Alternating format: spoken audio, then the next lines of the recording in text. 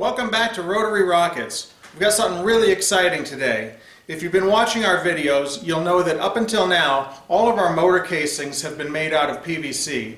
And we're really pushing the limits on that, especially as we go larger and larger. So today, we've got our first homemade, all-metal rocket motor assembly. So stay tuned, and we're going to take a look at some of the parts and the construction of this motor, and then we're going to take it out for a ground test and see what kind of performance we can get out of our first homemade all-metal rocket motor that we call the RoboMonkey.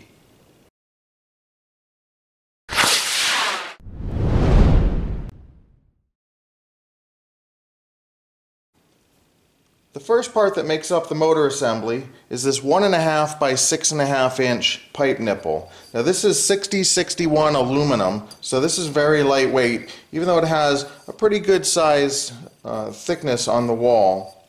And we're going to use 2 Bates core fuel cells in this. Each of them will be 3¼ inches long. Next we have the cap piece. Now this was made from an 1.5 inch steel pipe coupling. It was cut down to size to where we needed it to fit well onto our pipe nipple.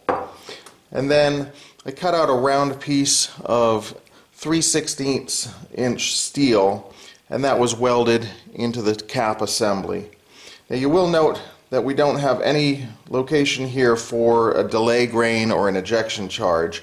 We don't use an ejection charge off of our motor. Instead, we use an ejection charge system based off of an apogee detection circuit.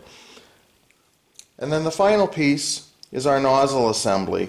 Now this also used a 1.5 inch steel coupling that again was cut down to size to fit well onto our pipe nipple. And then on the lathe, I made this nozzle assembly. It has a 35-degree half angle for the convergent side. It has a 12-degree half angle for the divergent side and a number 18 nozzle in the center. And that was also then welded onto that coupling assembly. I've got the end cap installed. I used some Teflon tape to seal around those threads, and we've got that on very tight. Hopefully we'll be able to prevent any blow-by from occurring there. We'll do the same thing when we put on the nozzle. We'll use the same Teflon tape. I've got the 2 Bates fuel cells cast, and those are ready to install. They have their own paper liners on them just from the casting process. But I'm also going to use a second liner as well, just so we get some added heat protection for the aluminum in there. So I'm going to wrap those up in this liner and then slide the whole assembly in as one. I've modified the test stand to hold this motor, and we'll measure the thrust with our scale.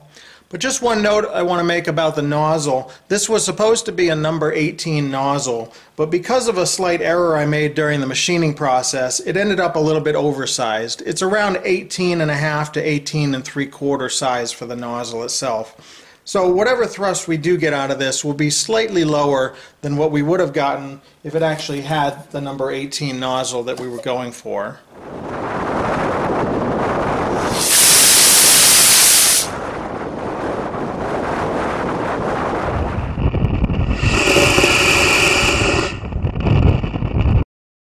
With 1¾ seconds of burn time and 60 pounds of maximum thrust, this motor was a complete success.